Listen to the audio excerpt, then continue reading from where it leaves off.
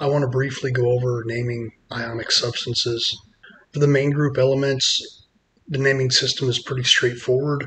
Elements in groups 1A, 2A, and 3A form only one type of cation. The name of the cation is just the name of the metal followed by the word ion. So with hydrogen, it would just be hydrogen ion. Lithium, it would be lithium ion, and so on going down.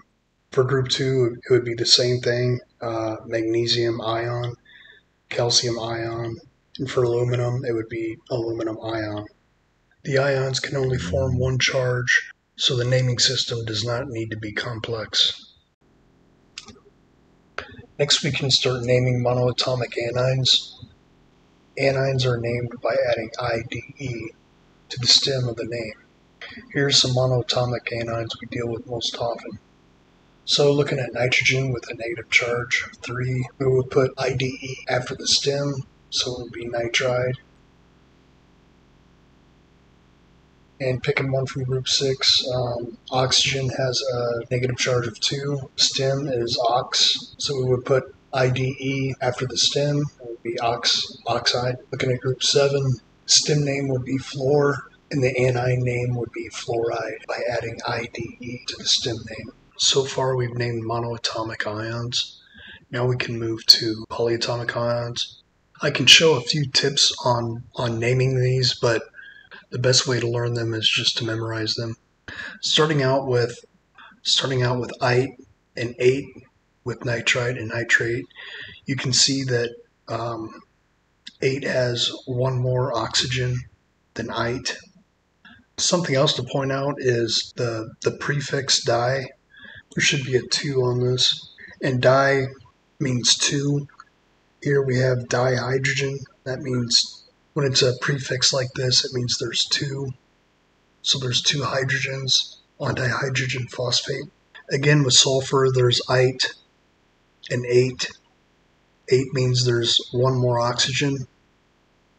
Now let's talk about binary ionic compounds and how to name them. Binary ionic compounds contain only 2 elements,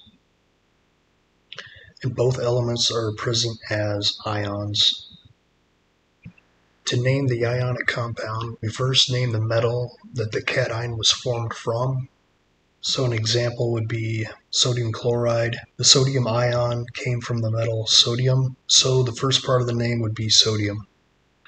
The second part of the naming system would be to simply name the anion. So in sodium chloride, the anion would be chloride, so the name would be sodium chloride. So I'm just going to make a table and give some examples of names.